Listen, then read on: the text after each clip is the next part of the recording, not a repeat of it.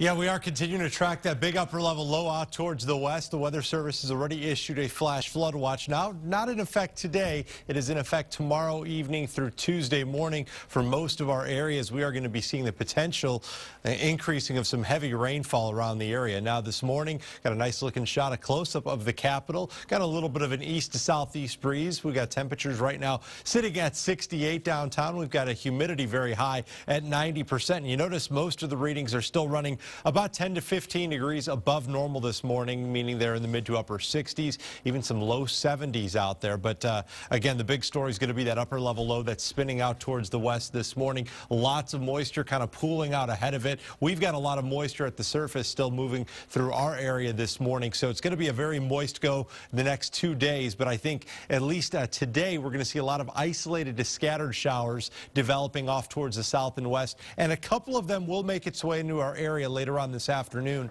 into the evening hours. And then tonight we'll see a few little showers around, and then Monday starts to get wet across the area. So looking at our future clouds and rain this morning, showing cloudy skies by lunchtime. You notice a few showers off towards the west and a couple of sprinkles to the south. And again, just like the last couple of runs, showing a few little showers moving through our area between about 5 and 7 o'clock this evening. And then we'll see mainly cloudy skies through the overnight hours tonight. But then we begin to watch showers and thunderstorms developing off towards the west by tomorrow morning. That will start to combine with all of the moisture in the Gulf of Mexico and bring us increased chances of rain through the day tomorrow. And then tomorrow night, that's when the rainfall really gets going. So looking at our rainfall estimates in our in-house computer model, check this out. By Tuesday morning, we pick up nearly 2.8 inches of rain up near Georgetown, about 2.5 inches of rain here in Austin, about 2.25 down the road in San Marcos, and even the lower spots like out near Llano at about an inch, about 1.4 inches almost. Fredericksburg picking up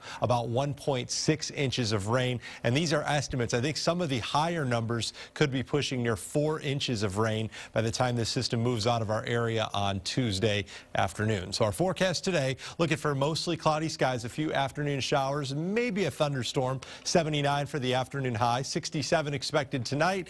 And then as we look ahead at the next 7 days, we are going to see temperatures at 79 again tomorrow for the first day of spring on Tuesday. Going to be very wet early with a little bit of drying late in the day, and then some drier and cooler air moves in for Wednesday and Thursday. The mornings will be cooler. The afternoons are going to be nice in the mid to upper 70s. We'll see humidity returning by the end of the work week into the weekend with highs in the low 80s.